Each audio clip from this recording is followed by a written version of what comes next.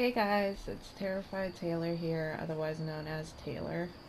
I'm bringing a video with you today with Fire Medic. I'm going to be showing you guys and discussing with you guys how claiming workshops in a public world or even in a private world is not worth it. Um, so I've already claimed the workshop. I've already got all my turrets up and running. All I have to do now is just add power to all of the resource extractors, which I'm about ready to do. So let's do this.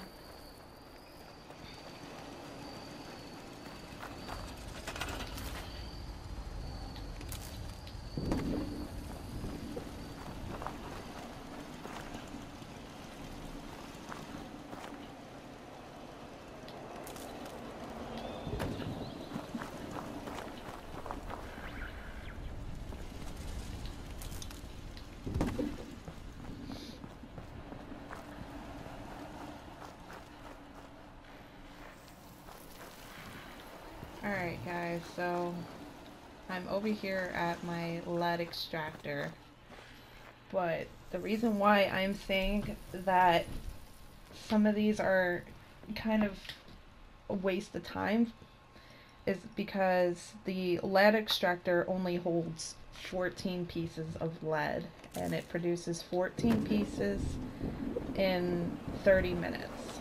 I've sat down, timed it, and I decided to give it a couple more minutes to see if maybe it produces more, and I found out that it does not. So let's say you get all of this up and running. You have your turrets, all your resource extracting machines down, and then you go out for a couple hours, do some events, maybe make some ammo or something, and then you come back here after 2 hours. And you come over here to your lead extractor, it's only gonna hold 14 pieces. So once you reach 14 pieces, it stops.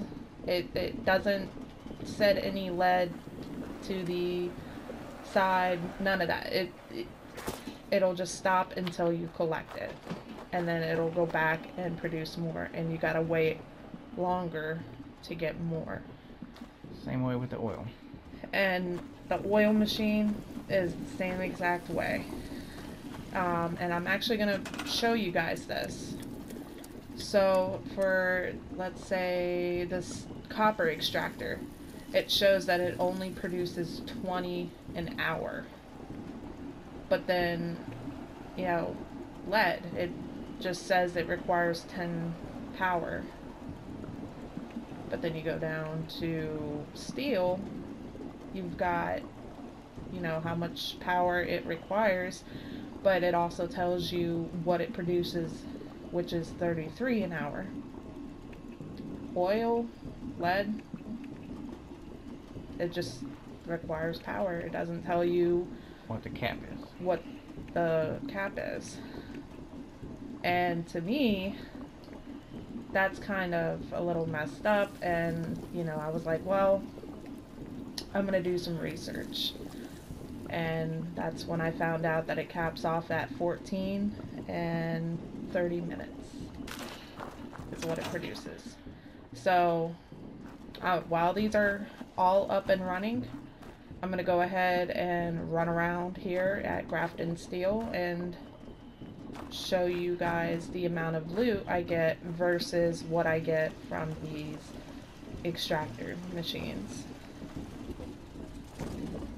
And that's by killing super mutants, picking up all of their guns and ammo and armor, and I don't know why I said ammo, but you know what I mean.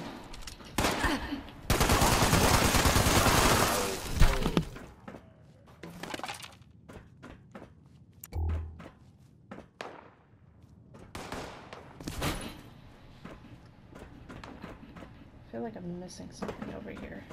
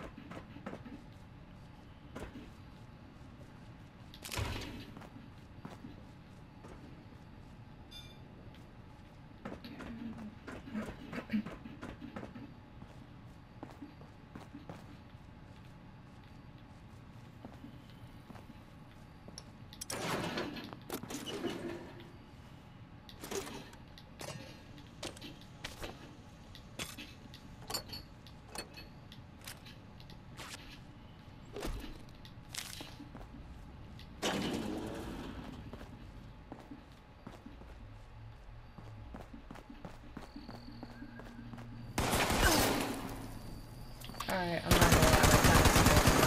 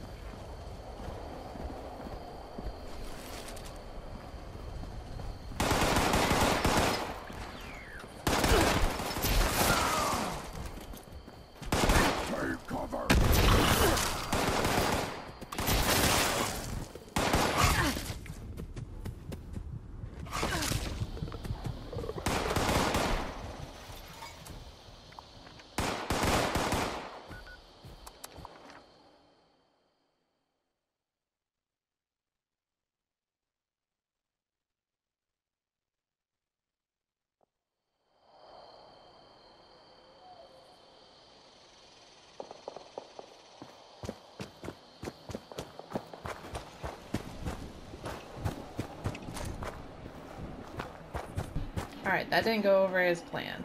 I'm trying to get these super mutants killed and was being stubborn and didn't listen and ended up using the flamer instead.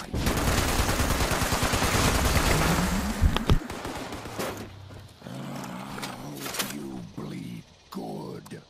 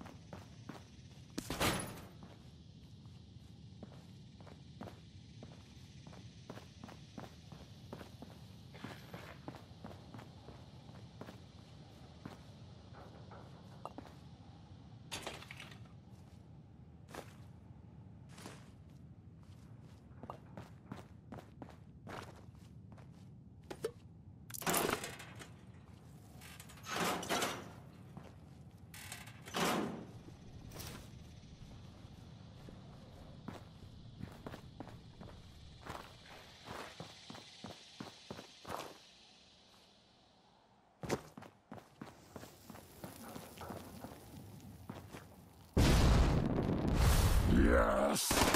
Kill!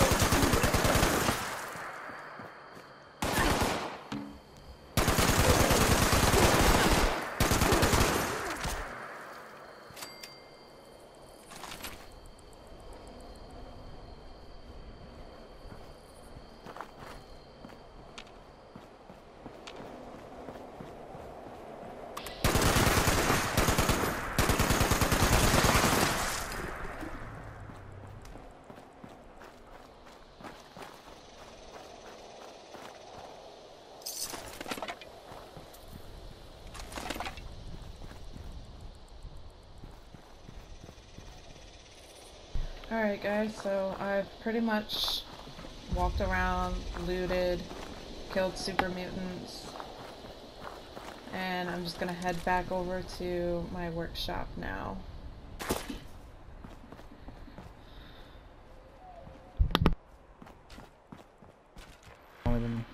The time that I've been going around looting, it has taken me 14 minutes and 38 seconds.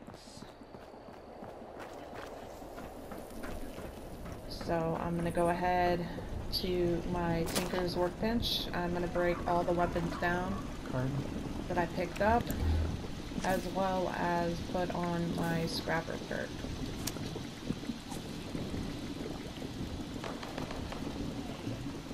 Now what the scrapper perk does is you obtain more components when you scrap weapons and armor.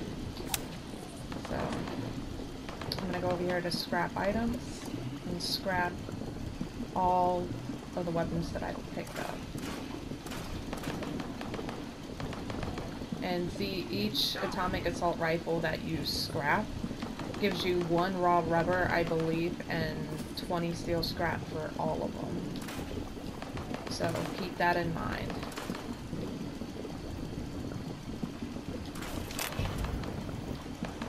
Now the bonuses that I like about doing this versus claiming workshops is, as you see, you can also get, like, as you can see, as you're scrapping these weapons, you're unlocking plans for that weapon that you didn't know. So, and it's really convenient, as well as you can find a bunch of stim packs lying around, you can find a bunch of rataways lying around, and if you're a bloody build, you can actually turn that rataway into some caps. So I don't have really anything else to scrap. Scrap all your junk. So I'm just going to break all of my junk down. Alright, let's see how much steel you got. So since this is Grafton Steel Yard, I'm going to go ahead and show you how much steel I've collected versus how much between the 2 steel extractors, like how much it produces and all that good stuff. So for junk, I've obtained, this is everything I've obtained while looting. I'm sure you missed a lot of stuff in there, but Yeah, I'm pretty sure there are some items in there that I did forget to loot and pick up, but I mean, I'm just giving you an example here.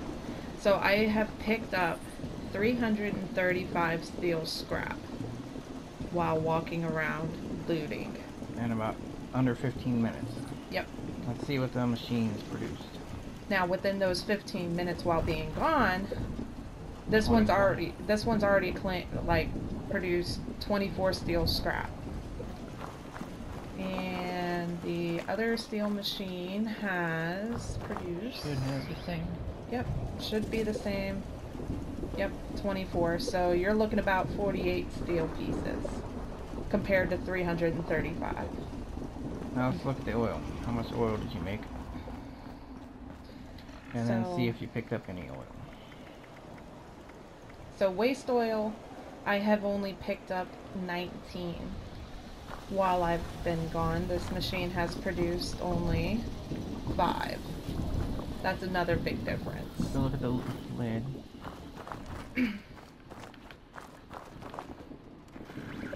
Now the lead machine has produced 12. It's very close to the stopping point. Yep. And I've also picked up 12, so you're kind of right around the same amount. I mean, yeah. So, And the copper you gotta break down, so you gotta use whatever acid you just picked up to break it down. so for copper scrap, I was only able to find 1, and I only picked up 3 waste acid. So if you were to break that down, you're gonna use some of your acid. And as you can see here, it's 7 copper ores. And the ores are, you know, like Fire Medic said, are the kind that you have to use acid to break down.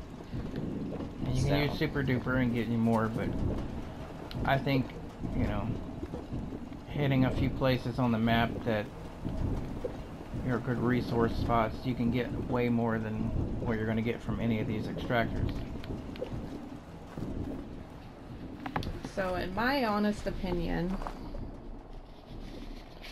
I would definitely recommend going around and looting. And the best places that we have found for looting is the West Tech Research Center, the Robco Research Center, and correct me if I'm wrong, but I'm probably going to butcher the name like always,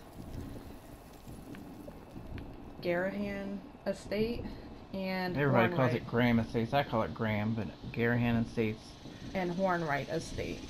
And there's a few other places on the map that, you know, you can go to and get a lot of materials as well.